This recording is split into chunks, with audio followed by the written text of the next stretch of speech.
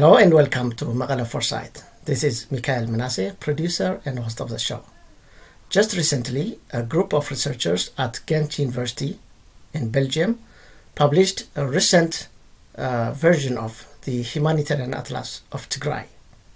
With me today is one of these researchers, Professor Nyssen. He's a professor at the Department of Geography at Ghent University in Belgium, has been working there, instructing there since 2007, and his research mainly on Ethiopia focuses on contributing to the identification and qualification of change in the coupled system of humans versus environment. Professor Nyssen, welcome to Mekelle Foresight. Thank you for inviting me. So tell us what this Atlas of Tigray is all about. It is not only an atlas of Tigray, it is an atlas of the humanitarian situation in Tigray. And we started it when we started seeing all the difficulties that the people in Tigray were facing, but also NGOs not having baseline information or very scattered information, and we tried to bring it together. And some first part of the atlas is baseline information. For instance, there is a confusion because the Woredas have been restructured in 2020, and people were using old names, other people were using new names. So we published a map with the new Woredas and the boundaries so that it's clear for everybody what we are talking about. We made maps of rainfall distribution. We made maps of cropping systems, because all this is important, of course, for those people who are going to aid Tigray. And then, depending on information that came in, gradually, it started around February 2020. And about every month, there is a new version that is published. And when new information becomes available, either we make new maps or we update the current maps.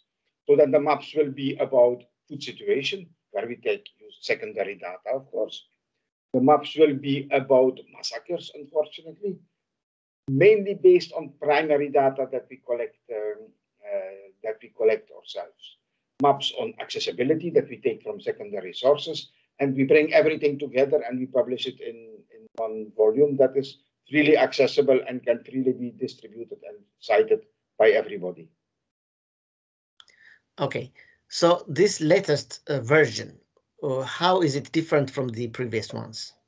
Well, it is different from the previous in the sense that we are getting updates about massacres. Unfortunately, we are getting updates about access to the areas, and we try to follow that. So every month we publish a new map where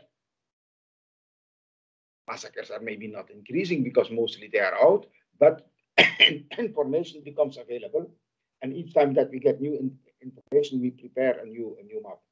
I must say, I am not the one who makes these maps. We have several younger geographers who are helping us to prepare these maps, because you can imagine that there is a huge data set and a huge mapping effort behind that. I understand there are 8 researchers involved in this project, right? Yes, that's true. Even more now. No. Even more if we take those who are informally involved. But yes, there are 8 researchers, and we are very lucky that we get some funding from an organization that is called Every Casualty Counts. That organization is, like the name says, they are following civilian victims or even all victims of war all over the world. And they try to coordinate the efforts that are done, be it Bosnia or Syria or Myanmar or any country on the world where war is taking place. And they found our atlas valuable enough to also provide us with some funding, which allowed us then to have some intern students also to work with us. And in the beginning, it was purely, let me say, after hours that we were doing it. But now we have some intern students who are helping to do that. And then we have people who are more busy with data collection, those who speak Tigrinya, especially when the telephone lines were open. You know, when the first massacres were coming out, when we started hearing these things about Aksum, you know, it first came like hearsay. People were traveling on foot from Aksum when they reached when they reached Mekelle, they transmitted to their relatives in Addis, and then it came, and then finally it came to us. Whoa, this cannot be true. It is so bad. And then gradually telephone lines were opening, and we started telephoning everywhere. What we have always done when information from massacres comes is to cross-check and to verify if it is really true, because one can understand sometimes that people, one war that is totally forgotten, they may try to attract attention by developing a case.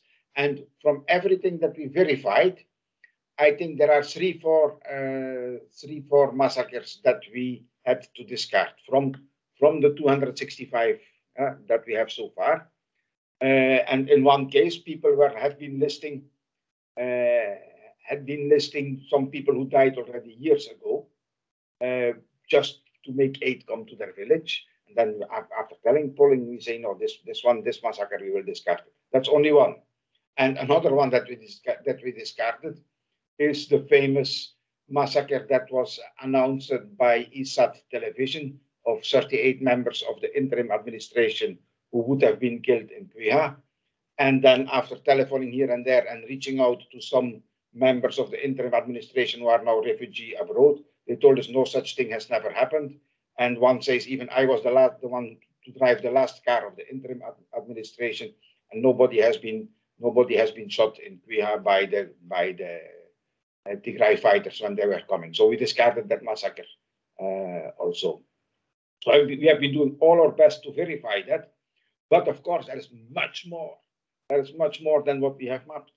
So often you read people. I was walking from, especially those who were moving away from Western Tigray. They saw lots of dead people along the road. Yeah, the person doesn't remember in which they cross villages that they have never been, so they don't remember. Roughly, they remember an area, and there were 20 dead bodies in that place, but nobody could trace it back. Really, to make the effort of the victims, we should go to every warada and we should list, and that's can be done only after the war, and we should list who is missing. Yeah, so it will still be a huge effort for years to know it all. Yeah, so there are well documented over 250 massacres in this atlas, and when you discarded just two instances, two cases, and that shows that there was a very rigorous verification and research. There was, I must say, also people have been very careful in reporting, because they have relatives who are living abroad, and you shouldn't report a fake news saying that our uncle has died if uncle is alive. Yeah, imagine the catastrophe for the whole family who is going to. So people are even conservative, or even restrictive in mentioning names of people who have died.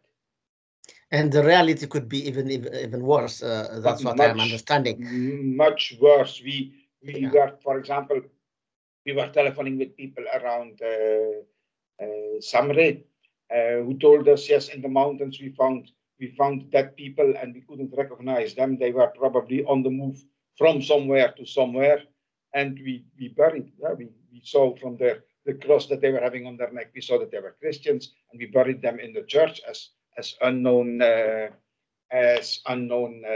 people. And there must be many all over. Another bad thing that they were doing was almost hoping that the hyenas were coming.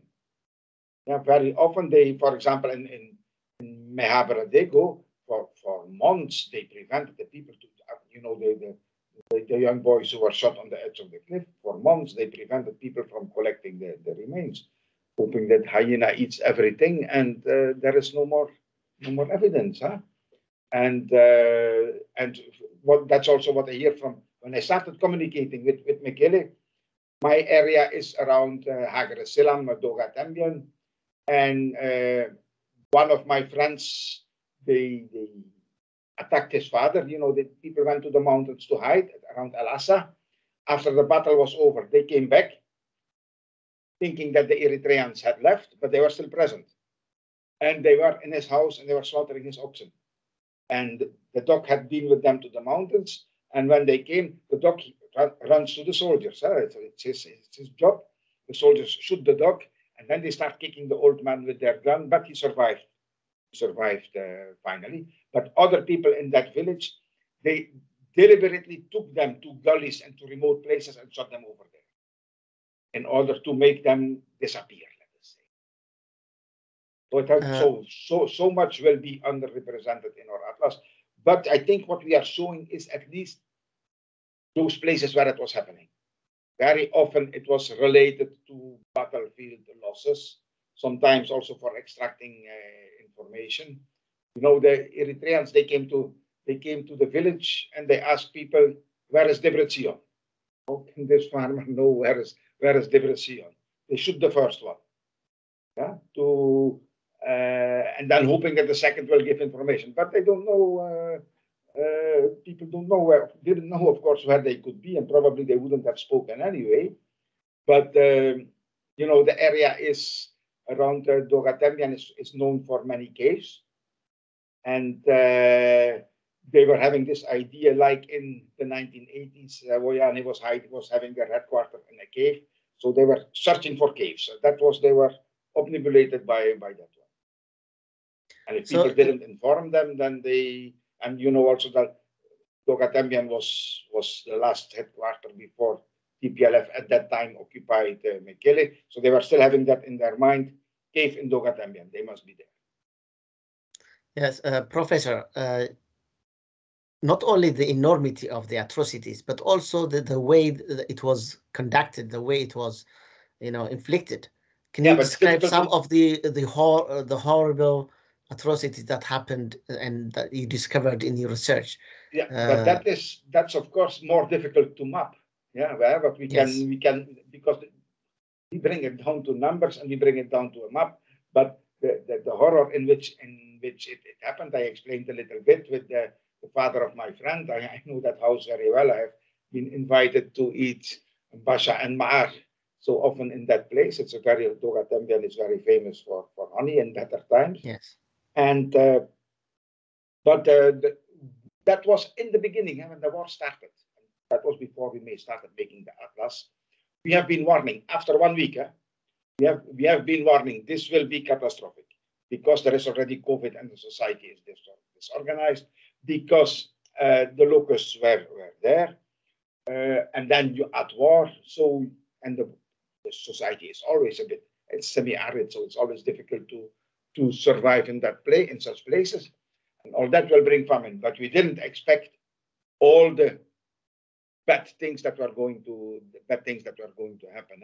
Focusing on society, destructuring society, killing the priests in order to disorient the people, giving mainly the message they are even not afraid of killing the priests. They are even not afraid of killing in Aksum. So we should surrender. That's a bit the way of handling all these brutalities and saying Tigray never rise again. We are hammering you and you will be down for hundreds of years.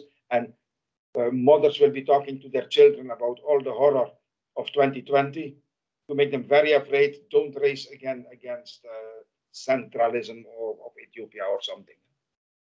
Yeah, we can tell so many bad stories of what has happened. I must say that I see Tigray TV going to many places that we mentioned in our atlas and taking witnesses where people tell very awful stories of so making people lie on the ground and then take a big stone and dump it on the head of the person. And you don't understand how people can do such things.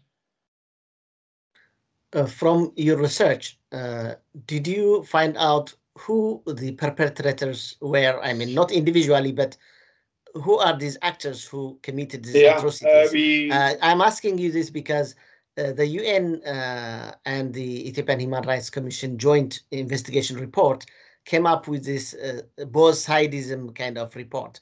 They say they accuse both sides for committing these atrocities. So what is the reality? Now, maybe first something that it is easy to accuse both sides. If you start a report with the idea, this report must be balanced, and we are going to find some war crimes by each of them. Yeah, they have started from that idea. such a report should start from the idea this report should be truth, and not it should be balanced, and we are going to find some war crimes by each of them. What we found, and I'm a bit zooming on my numbers, in 45% of the cases, and I'm taking about the fully documented civilian casualties, 45% has been killed by Eritrean soldiers, 20% has been killed by Ethiopian soldiers, 17% either Ethiopian or Eritrean, because they were there together, and when the people came back, they found the dead, so they cannot know who did it. 4% by Amhara, and then we have 12.5% that are not provided, and very often that is related to Western Tigray because it has always been so difficult to get information out of there, and then a small 1% by Tigray forces. That is what we have in our data set. So, but then when it comes to this report, you know that our atlas, I cannot say that I have been in contact with the investigation commission, but some people who were like their advisors, they have contacted me, and they asked, can we give your atlas to this investigation, this joint investigation team? I said, of course, it's there for that purpose. And then they returned it, basically saying to the person, this is a bias report. We will, but at least they could have taken. We have the whole list of massacres. Yeah, they could have taken the place names and go there and see if something happened or not. Yeah, but okay, it went wrong from the beginning. Yeah. If you take a representative of one of the perpetrators in your team, it will go wrong. Huh? Yeah, and it should be noted that the investigators did not go to some of these, very places where cruel atrocities happened in, like Mahbaradego, Aksum, Maram Dengelat, and others. They went only to few places. That's obvious. Even they went to Bahar Dar because that's totally unrelated, because a missile was shot to Bahar Dar and the missile fell on the airport. It doesn't require an investigation by a human right. This is military stuff. We can agree or we can't agree, cannot agree. That's another thing. But that's military stuff. It has nothing to do about a human rights investigation. Yeah, and then what is maybe, and then maybe we can talk more about the atlas also. But there's still one reflection about that, and that comes from the side of the Ethiopian government. Oh, but we are not too much involved, and we will sort it out. Yes, but they're Eritrean friends. They are very strongly there. They were there on invitation of Abiy Ahmed. Yeah. So he has given them, do what you want as long as you hammer these Tigrayans. That was a bit they got really a full power to do what they wanted. So Abiy has to take responsibility also for what the Eritreans did. And now in recent times, it's even saying, oh, but these are our best friends and so on. Okay, then take responsibility for what they did. Daniel Mekelle, who heads the Ethiopian Human Rights Commission, is quoted to have said that it is comforting to know that the atrocities or the violations committed in Tigray were not as they were feared, by the Commission. What do you say to that? Yeah, if you don't want to find it, you will not find it. If you have some of these worst examples. Habradego has been filmed, has been geolocated very precisely.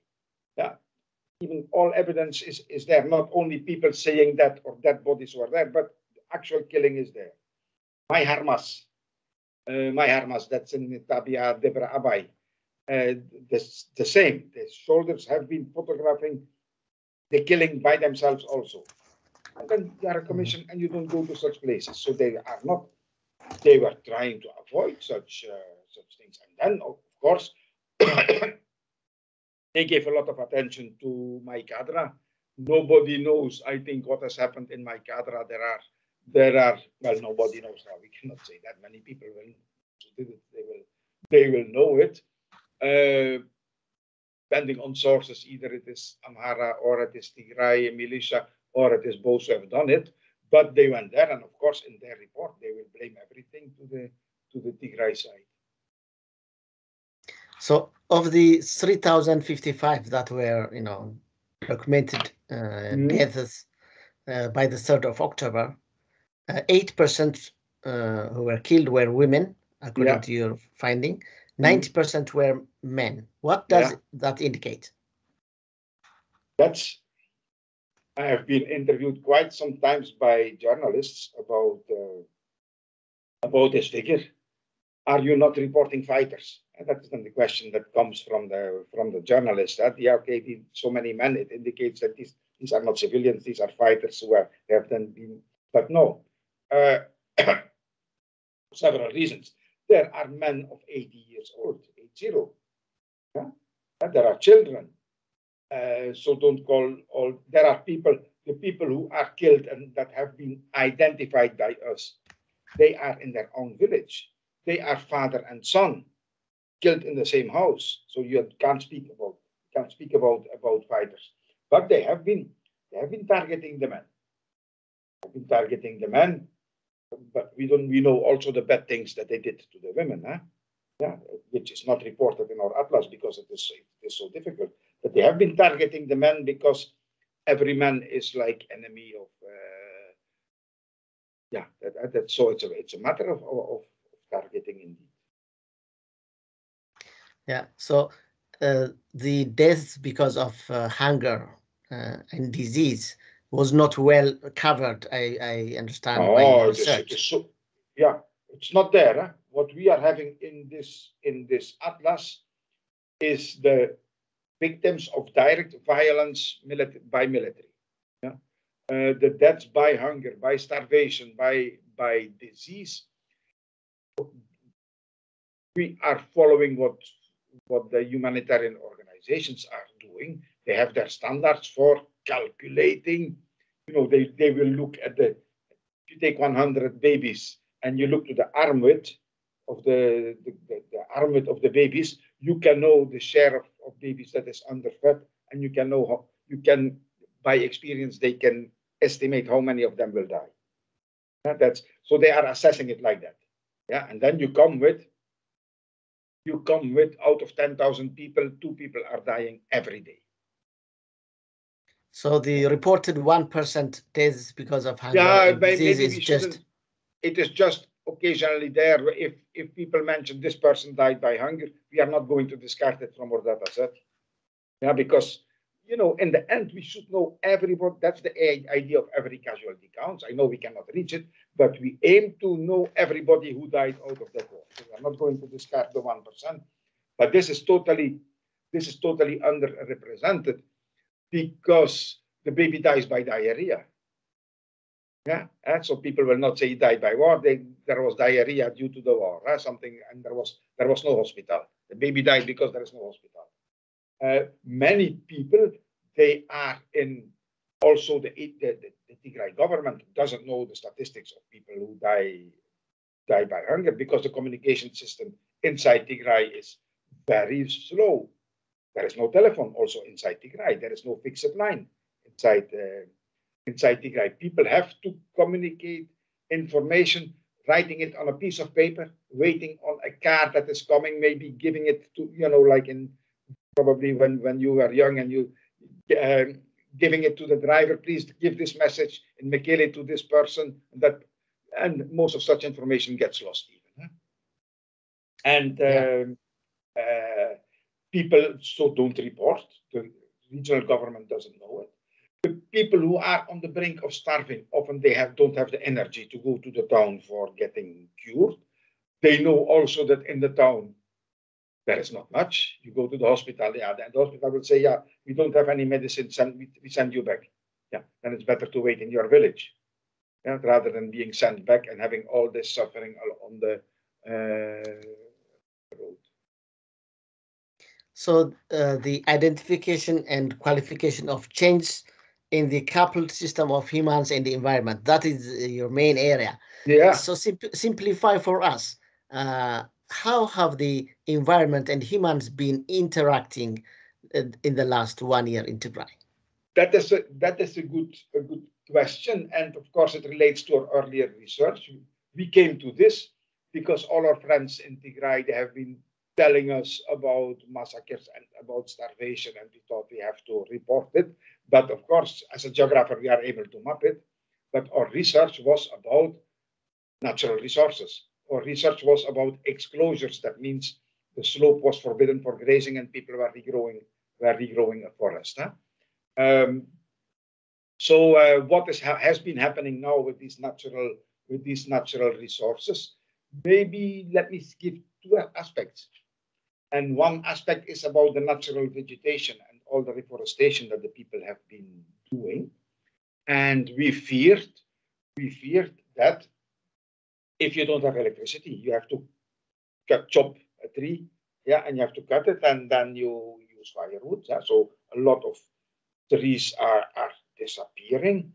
What is now recently new since the last months is there are organized groups of youngsters who do that as a business. Yeah, well, what they need income. The people in the town, they need a lot of. Can you imagine 500,000 people in Mekelle, and they all need charcoal? So there is business for these people to survive, to sell it to Mekelle. So lots of. I cannot say the forest disappears. If situation normalizes, mostly they will not excavate the roots. Yeah, so the trees will regrow. But it is a drawback, of course. We are now busy of mapping that using satellite imagery. And with satellite imagery, especially, you can recognize areas with tree cover. So, and we are going to verify the tree cover of this year to tree cover of last year at the same period. The rainfall has been more or less the same in the 2 years. So if we see a difference, we can allocate it to that increased pressure. The other big interaction of humans with the environment is agriculture. People are using the environment to produce their food. And we have been very afraid of that because there were numerous reports and stories of farmers being prevented from plowing. Even their own interim government was even saying this is a very bad thing that our farmers are being prevented from plowing. Farmers tried to find solutions by coming out in the night and plowing in the night, be back at 8, 9 in the morning before the soldiers were coming, not to be seen. Or if they were in remote places, they organized themselves, and one of them was like a guard and watching. And if the soldiers are coming, everybody moves back to the village. But they could, of course, plow very little of their land in that way. And it was only after the Ethiopian and Eritrean troops were pushed out that people could start plowing. But we were late already at that time. The time for maize has gone. Maize is very important in a year like this, because if you can have maize, at this time you have a crop. And you can even raw, you can eat it, and you can fill your stomach with it. But maize is sown in April or May. Yeah, so they couldn't do it mostly. Sorghum is sown in April or May, couldn't be sown. And then sowing time came in end of June, when they were moved out. Now we have to sow. But what are we going to sow? People have been sitting in the mountains very often. They took their grain. The wheat and the barley has become kolo. Yeah, and they eat it as kolo. Their own seeds, they have eaten it. And then end of June, people were falling back. And for many things in agriculture, people have been falling back on the traditional system. Unfortunately, they know it. They still know it. And one of the things in traditional system is exchanging grains on the market. I have teff, but I need wheat because my land is much better for wheat than for teff. So they go in the market and they barter. 1 kilo of teff grain for 1.5 kilo of wheat. It has its own exchange rates, not one by one. It depends on the market, let us say. So that's what has happened then in Tohoga on the market. This is not simply a market where people were going to buy berbere and to buy coffee or something. This was a market where people were essentially exchanging grains. Every market in Tigray in that period were very busy with that, and they focused on such a market. Again, this aiming at, in my view, aiming at disrupting the agricultural system. What is even less, Togoga is my research area. I have been dozens of times in Togoga. There is another village that is called Adilal, which is a bit more to the north from Togoga, about 20 kilometers to the north. In Adilal, the same day there was market. They went to throw bombs on Adilal also, but the bombs have fallen outside of the market on the school compound, and there was nobody in the school. So it has gone largely unnoticed because there were no victims. But they targeted a second market on probably the same airplane. Huh? And the farming implements were also destroyed. That is then farming. That depends on the locations. That depends on the locations. Not only so they were not having grains. Farming implements were being destroyed. Oxen have been eaten a lot. Donkeys have been stolen, and people are, with all that, missing a lot of implements for cropping. And we were really afraid that was also the message that we got. Nothing has been sold. Yeah, that was what people were telling us. Then we stayed started. Let us still verify it.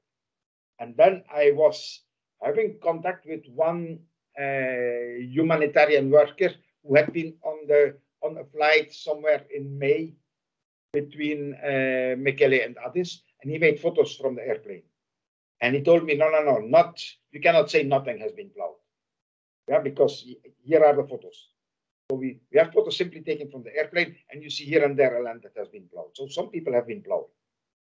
And then by end of June, beginning of May, everybody tried to plow. Very often not for wheat, because the grain was eaten and they were late, but for teff. There has been a strong increase of sowing of teff, because you can sow teff much later in the season. Up to end of July, you can sow teff, and teff cannot be eaten as kolo. So they were still having their teff seeds.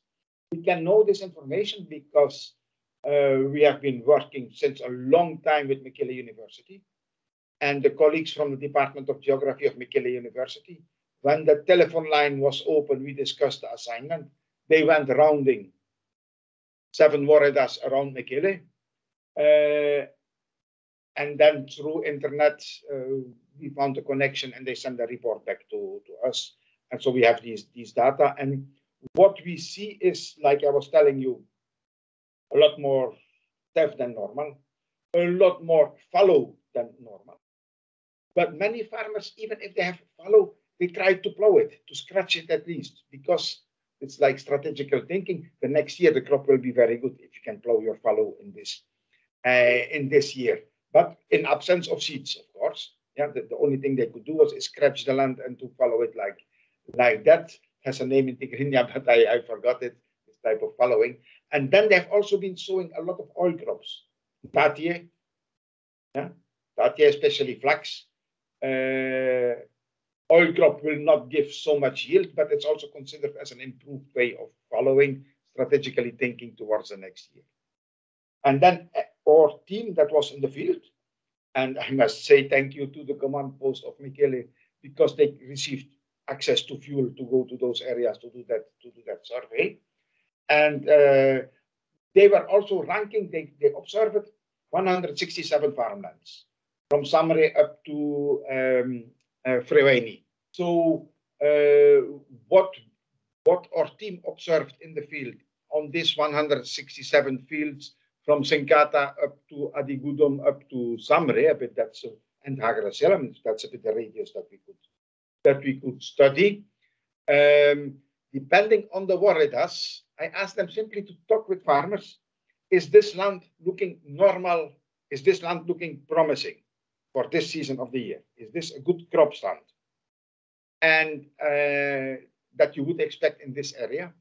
And it depends on the woredas. In some woredas, it was 50% of the land that was having a normal crop stand. In some woredas, it was only 20% that was having a normal crop stand. And it means also that 50% is having poor stand. Yeah, or if you have 20% normal, then means 80% poor. So we are with, and that's a bit the assessment that the crop yield by different actors, that the crop yield in Tigray will, which they are harvesting right now, it will be like 25 up to 50% of a normal harvest.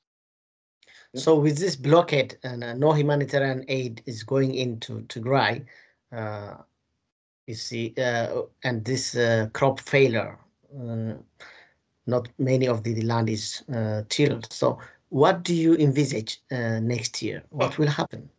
What will happen? Can you imagine? I think everybody is afraid almost of getting reconnected. Huh? Yeah, everybody's afraid of seeing how will our friends, how will our relatives, how will they be after this? Now, what is it now? 4 or 5 months of blockade and the war before that, and everything. Huh? And now they will get a little bit of food from this harvest, but it starts already. No grinding mill. Yeah, there is no electricity, there is no fuel, no grinding mill. So people will have to use these stones for the grinding their grain on stones, or simply eating kolo. And in some areas, this stone mill, this grinding mill, has been also destroyed by the invaders. That's true, but I would say that these probably that there has not been a systematic destruction of the grinding mills, but they simply have no so it can't work anyway. Now, so that not only that now they are producing a little bit of food.